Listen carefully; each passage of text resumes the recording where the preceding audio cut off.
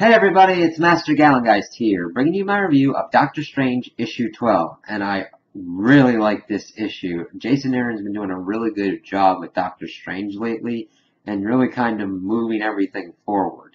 So, this one we get kind of two main parts. The beginning part shows us more of the creature from the cellar, the kind of misery creature entity, and it's pretty much trying to feed itself because since it was pretty much a repository for the balancing out of Doctor Strange's positive contributions, he needs negative things and he feeds off misery. So he's trying to inflict misery on all these people in a hospital. So Strange shows up and kind of like says, okay, you know what? It's me.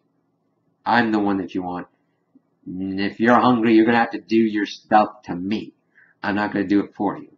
And then he's like talking with Strange. It's a really kind of cool setup for a new villain for his rogues gallery. And we finally get the name for him as Mr. Misery since he's Doctor Strange. And I'm like, it's pretty cool. It's a good job with that. I'm interested to see what else they're going to be doing with this since Doctor Strange was able to escape. So, Doctor Strange heads to the bar, kind of licking his wounds, figuring out what's going on, and Barkeep tells him that Baron Mordo was going to see him soon because he showed up in the bar at one point. It's like, oh yes, Baron Mordo and Dormammu, big Doctor Strange villains. And it's like, yes. And we get kind of more backstory and Doctor Strange's kind of views on Baron Mordo as he just walks in to a place and pretty much takes an apartment from some people. And talking about how he would have been Baron Mordo, save for the grace of the Ancient One, who was consumed with greed and envy and being very lonely. And he had kept one of the people from the apartment, and Dormammu pretty much possesses her and is like asking what the hell he's doing and to do what he is commanded to do. And it's interesting because since the Imperial had messed with magic, Baron Mordo and Dormammu look to be at pretty much height-wise power. They don't look to be as affected, so it's going to be really kind of exciting to understand how they've done that and what those implications mean. So, pretty much Doctor Strange is in his sanctum and be like, okay, we gotta find Baron Mordo. And then what happens? Baron Mordo shows up at his door, so they start getting into the fight thing, and I really liked in this scene, there's this old guys like these frickin' hipsters dressing up like druids, and it's like, there you go.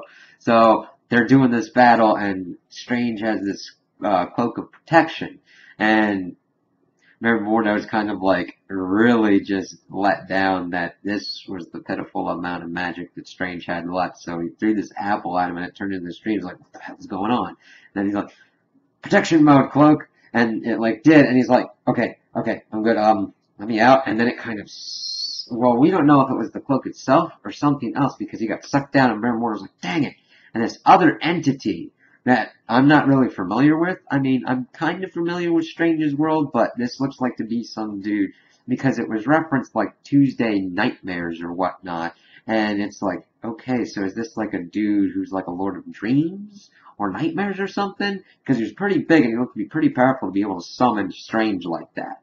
And I really want to know what's going on with that and where that's going to be going with Strange trying to pretty much readjust the magic and see what's going on with magic. So this is a pretty good new chapter that Aaron's starting with what he's done from Imperial to breaking down kind of Strange in his magic and seeing who he is to now we're going to be like building up and kind of seeing how his rogues gallery is going to either be coming after him or how he might have to team up with them to try and reinvigorate magic. So those are my opinions on the issue. Tell me what you guys think in the comments below. If you liked it, if you didn't like it, if you agree with me, if you disagree with me. Also, like and subscribe, and I hope you have a good day.